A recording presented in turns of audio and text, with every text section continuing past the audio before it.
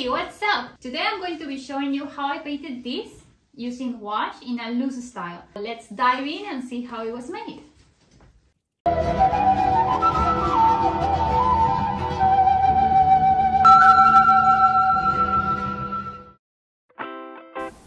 First, we need to set up the painting surface. For gouache or watercolor, I use a watercolor paper. In this case, I'm using Canson 300 grams watercolor paper with deckled edges.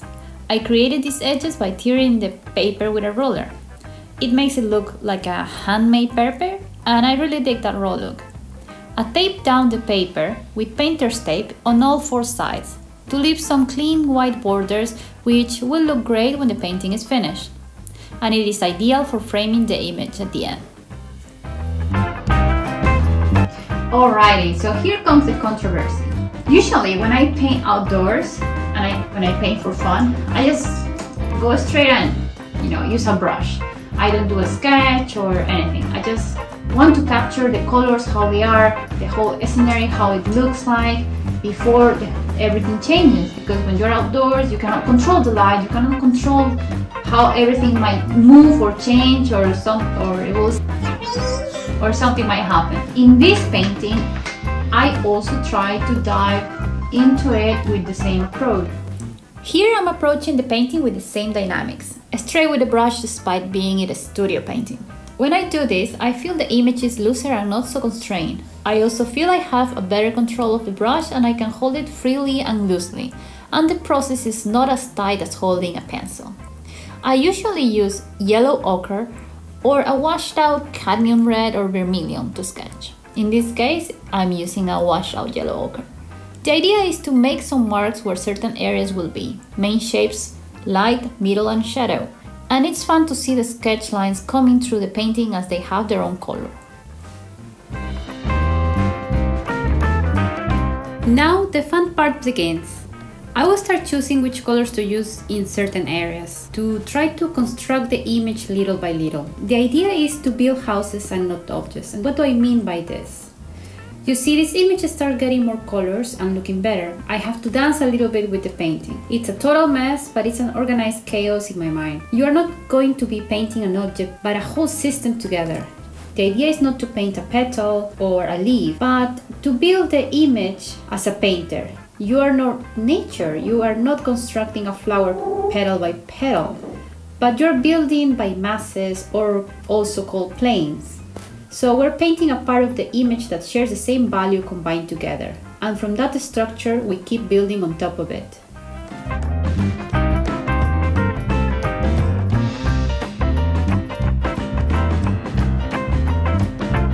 Now we add some order to this chaos. I'm going to add some acceptable details now. A lot of action also happens in the painting palette, but my palette is a mess. I usually reuse the colors that I'm using. Like these colors, the reds and the greens, I tend to reuse them when I'm painting. Except this area, I tend to clean one area of the palette because then there are some specific colors that go with each painting, and these are the area that I use for those colors. Also, note, this is just a box of watercolor colors, a box of 36, and it's big enough to do many mixings, but I also use other smaller boxes when I'm on the go.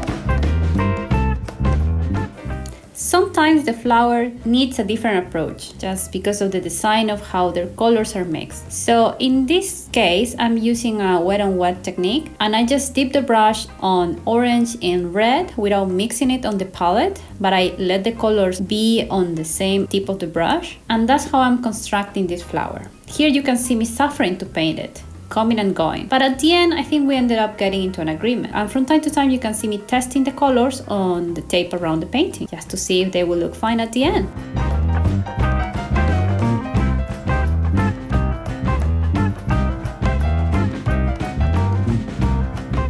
In case you wonder, this is where I clean my brushes. So I will show you a little clip now of how it actually looks and why is it so small. This is my water container. It's pretty small.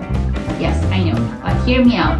when I'm painting, I'm in the zone, so I don't want to waste time cleaning and refilling and going to the toilet getting more water. So I just refill it from my water bottle. My fresh water that I have right next to me. And when this is dirty, I just throw it away in this water container.